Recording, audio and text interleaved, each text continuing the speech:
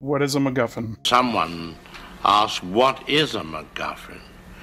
He said, well, it's an apparatus for trapping lions in the Scottish Highlands. Man said, but there are no lions in the Scottish Highlands. He said, then that's no MacGuffin.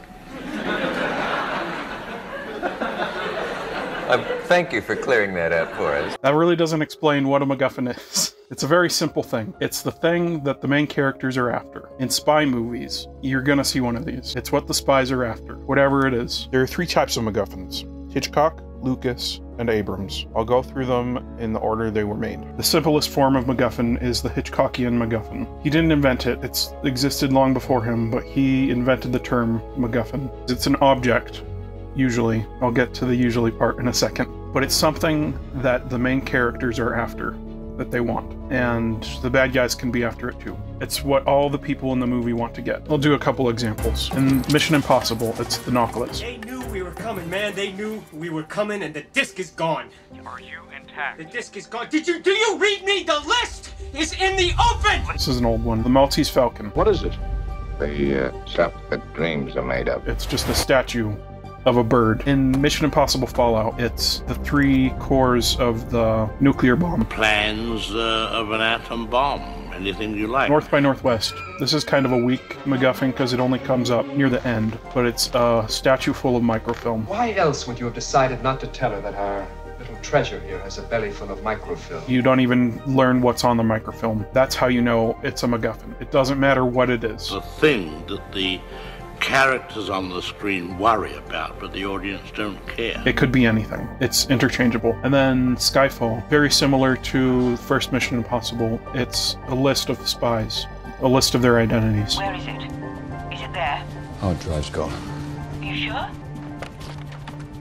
It's gone. And that's a very common one, because if spies lose their identities, they're cooked. Like they're toast. Toast. You both know what's at stake here. We cannot afford to lose that list. And that one you can tell it's a MacGuffin because it gets forgotten halfway through the movie. It just serves its point as a MacGuffin. It's basically just to get you to the bad guy. I'm sorry. Once you're at the bad guy, he takes over the rest of the movie. A lot of people call that a plot hole. It's not a plot hole. It served its purpose. If you care about the MacGuffin, then it's not a MacGuffin. Which, this is a good segue to the second camp of MacGuffins. George Lucas. His first MacGuffin was in Star Wars. Give you a few seconds to guess, and then I'm going to tell you.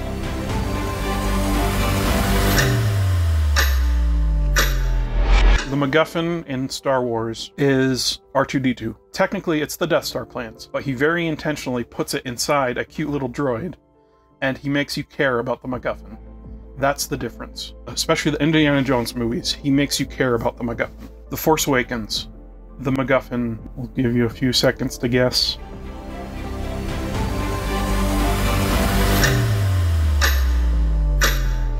Technically it's the map, but it's really Luke Skywalker. They're trying to find Luke Skywalker. Leia and the Resistance want to find Luke Skywalker, and also the bad guys, Kylo Ren and Snoke. I will finish what you started. That's probably my favorite MacGuffin, just because it's a beloved character. There are other issues that came from that, and I won't talk about those right now, but just on the MacGuffin level, Luke Skywalker is the MacGuffin. Okay, let me list off some more MacGuffins. Indiana Jones series, the Ark of the Covenant. That may not be a character that you care about, but it is giving this sense of gravitas and power. The Bible speaks of the Ark leveling mountains and laying waste to entire regions. An army which carries the Ark before it is invincible. And it has this importance to it. It's very vague what it does, but it's clearly very powerful. The Holy Grail is a perfect example. That one, in real life, at least religious belief, has a sense of power. It immediately has that to it, and it really emphasizes that every time it mentions the Holy Grail in that movie. Who drinks the water I shall give him, says the Lord, will have a spring inside him welling up for eternal life. Lucas MacGuffin, perfect example. It's got that sense of importance that you care about what it is. R2-D2 is probably the purest example of a Lucas MacGuffin. It's a character, so you care about it more.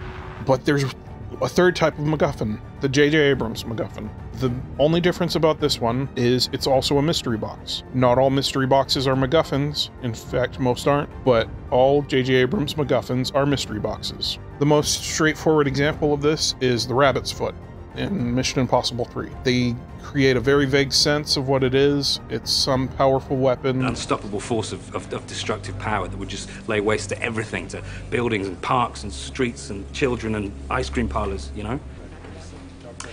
But no, I don't have any idea what it is. I was just speculating. The Abrams MacGuffin is similar to the Lucas MacGuffin in that he gets you to care about it emotionally. There's not really affection like there is for R2-D2, but the main emotion you get is curiosity. And that builds and builds and builds the longer you hold the mystery. By the time it gets to the end of Mission Impossible 3, he kind of takes a page out of the Hitchcock playbook of now the MacGuffin doesn't matter and he throws it away. The rabbit's foot. What is it? Promise me you'll stay, I'll tell you. It's kind of the thing that's at the end of the road that they're trying to get to, and then once they get there, the thing that Hitchcock knew is the momentum is gone, so you throw it out. Even with the Lucas MacGuffin, at the end of Raiders of the Lost Ark, it just gets put away in a warehouse and gets forgotten. Usually by the end of Hitchcock movies, the third act is going, you're really excited, it's intense and involving, and you've forgotten what the MacGuffin is by then. It's just a vehicle to get you there. That's the simplest description. It's the momentum builder. That's what it does. It's just a plot device to get the story going, and to give you momentum and movement towards the end. Give me that lighter! It's fun while you're taking the journey, but once you get there, you realize how empty it is, because it's just a MacGuffin. Plot, and it's just the train that's taking you to the end of the movie. It just gets you there. The stuff that you care about is character. That's story. Those are 3 different kinds of MacGuffins, and you can use them all in different situations, and there's reasons to use them, reasons not to use them for each of them. That's MacGuffins.